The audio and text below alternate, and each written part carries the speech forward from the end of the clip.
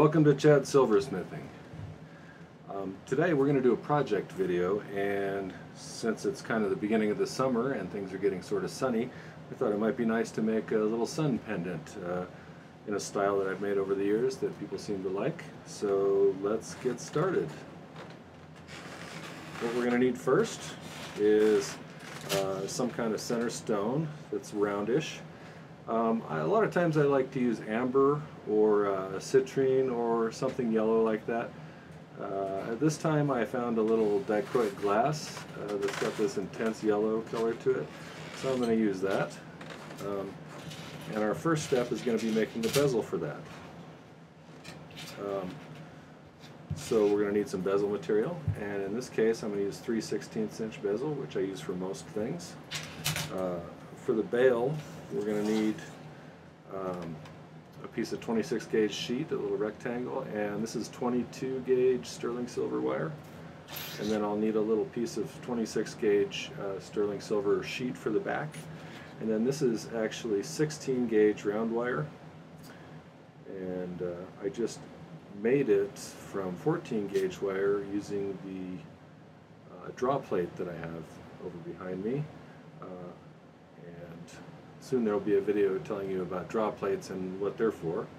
So at that point I'll probably put a card here so you can click on it. Alright, this is going to be the rays for the sun itself.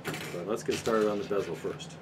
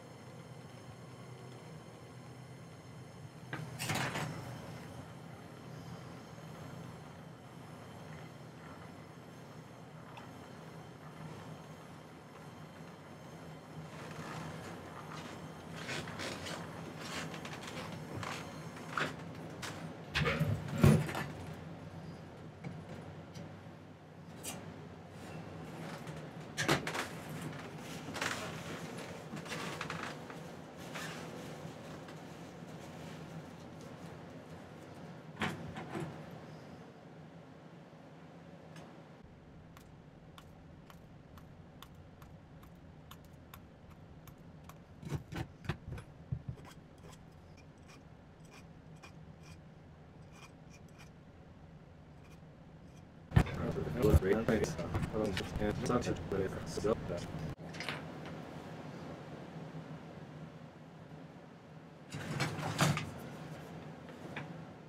that's like ½ an inch, so let's see, each one of these an inch for the first.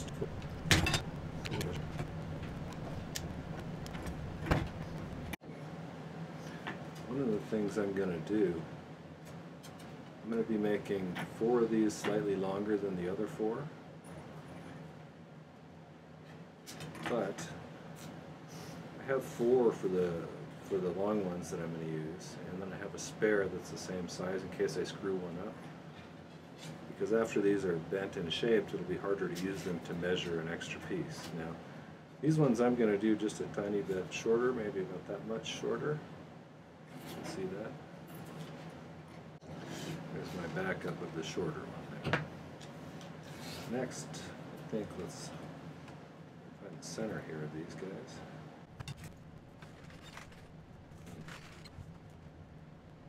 Close enough.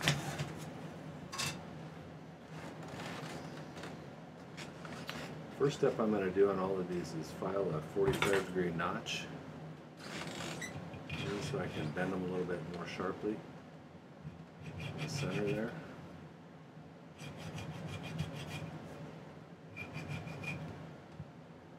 See that?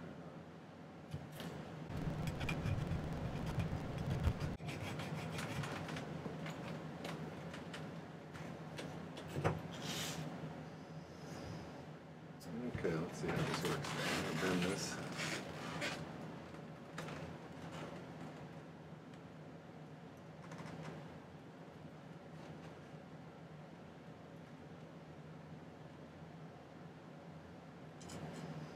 Kind of look like that.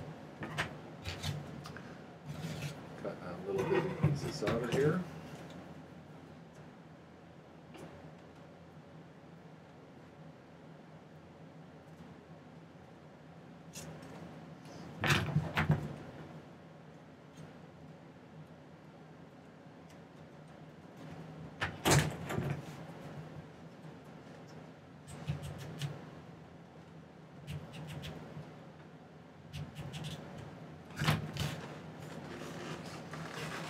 Little smaller pieces there.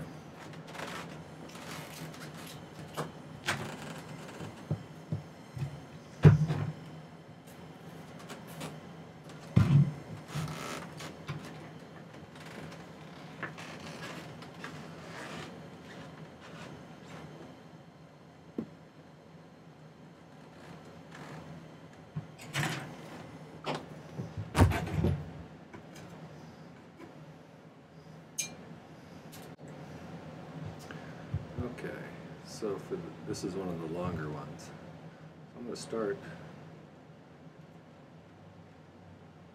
bending it sharply that way. So, and I'm going to take the other side.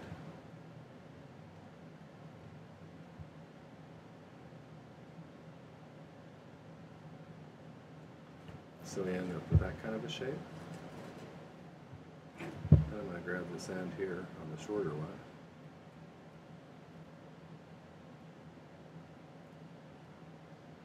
Same way on this one here.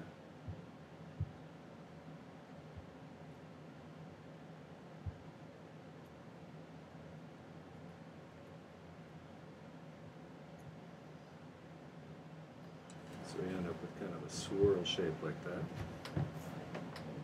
And I'm going to do that on all 8 of these here. So I'll probably speed this one up a little bit.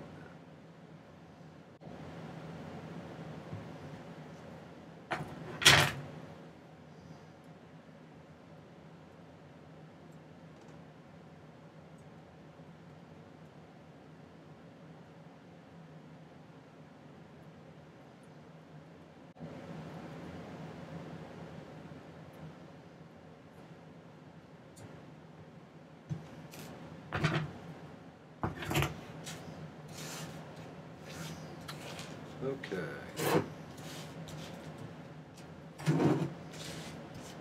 I'm going to pull this a little bit closer here so I can get a better look at it.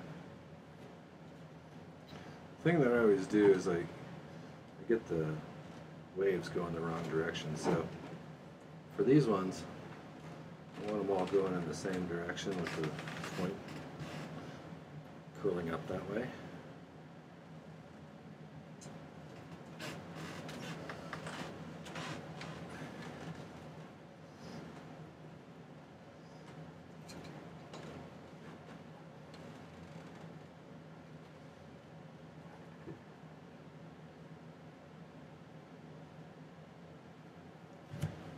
So far so good. Might need to do a little bit of filing on these guys. So I'm going to file these guys a little flatter.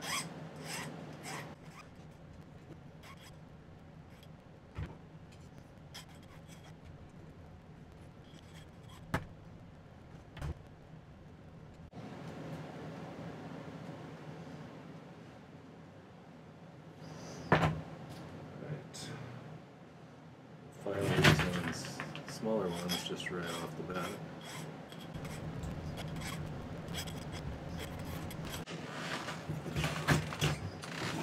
And for these ones, instead of having this swirl going this way, I'm going to flip them over so they went in the opposite direction.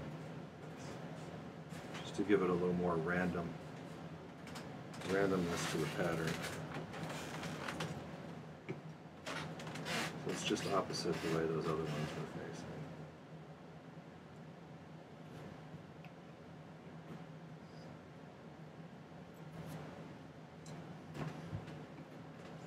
Well, that's the basic idea. I think I need to squeeze some of these down just a little bit more so there's a little more room on the outside of this bezel to do it. So I'm going to spend a little time getting those a little narrower, so I have just a little more room to play with. Okay, I think that gives me a little more room to play with there. So now I just have to start pick soldering these on. And so I'm going to do, I guess there's 8 things, so there's going to be 16 spots I'm going to pick solder here. So let's make sure I have plenty of solder there. Always dropping little pieces off the end of the pick, so you almost always need more than you think.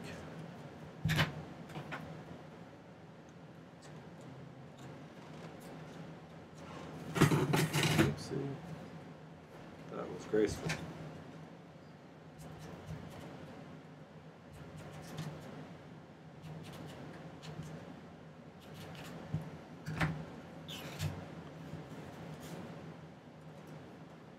Sprinkle a whole bunch of those on there so I don't run out.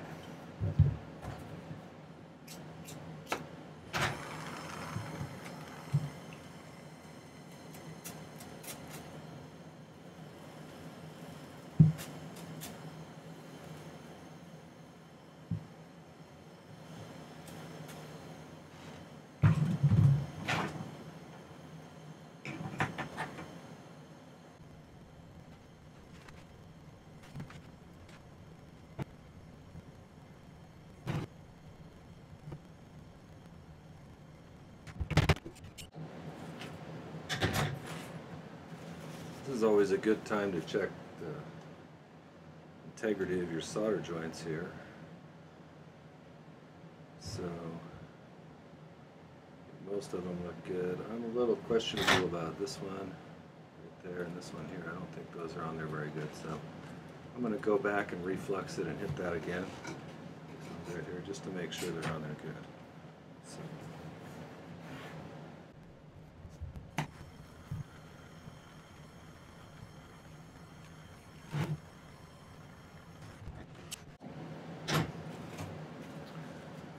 Never hurts to be sure. Nobody wants one of their son's rays to fall off after you sell this piece to somebody. How embarrassing would that be? Alright, so got the basic sun shape made. I'll find that 16 gauge wire. So I'm going to use a piece of this. I'm going to make a little jump ring out of this.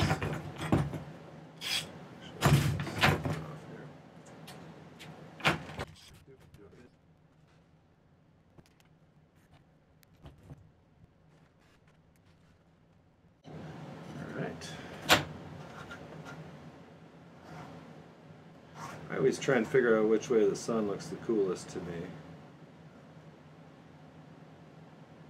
I think like that probably. So this is going to be my top right here. So I'm going to solder that shut and then hook the ring right there, and then we'll make a little bail for it.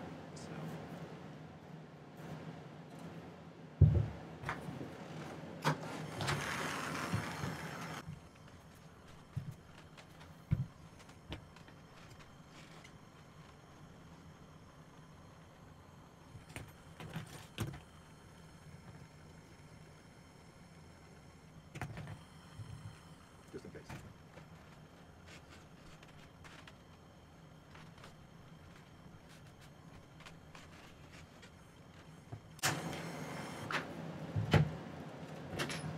Alright. That's good. So we're going to throw him in the pickle for a little bit. Meantime, use this piece of 26 gauge sheet and this 22 gauge wire here. First, let's get it a little flatter and straighter. This is a relatively small pendant, so I may cut this little piece of sheet slightly shorter.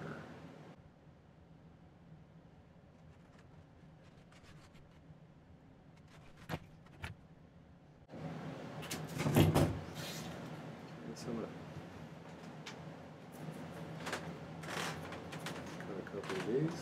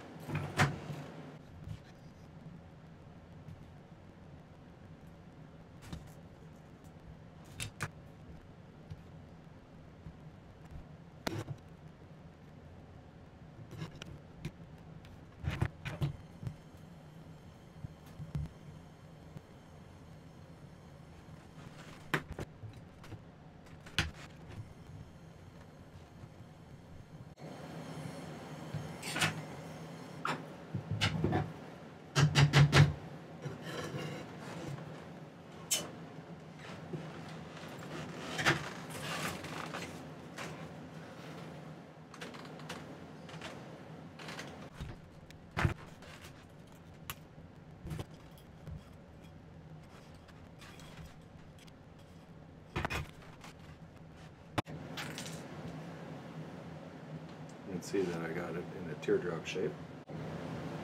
This isn't fully cleaned up, nor does it need to be at this stage. But I can just pop this through there, make sure it's lined up right.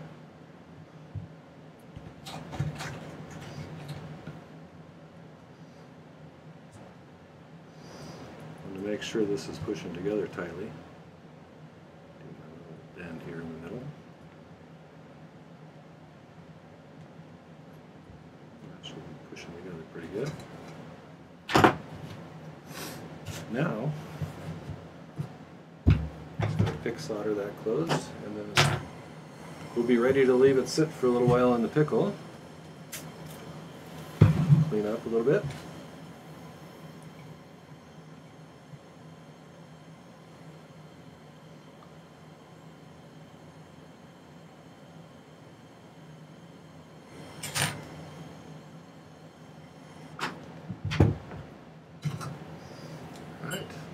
Let's let that sit for a bit, and then I'll clean it up with the Dremel, set the stone, and then I will polish it, and I'll show you the final result.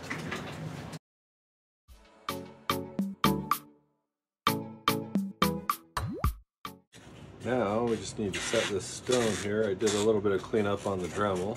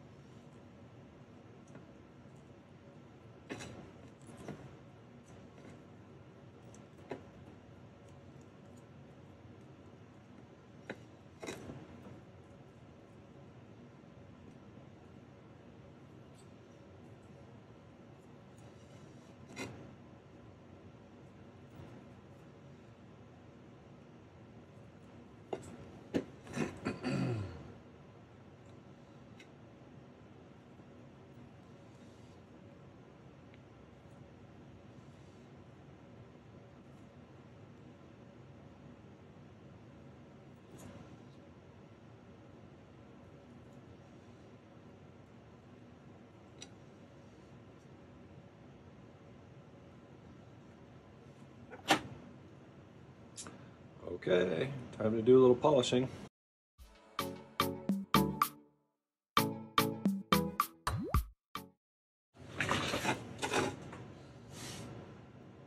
Okay, there it is after polishing. Just need to scrub it off with a little bit of soapy hot water, and that'll get rid of the polishing compound, and then we'll have a nice little sun pendant. So very summery.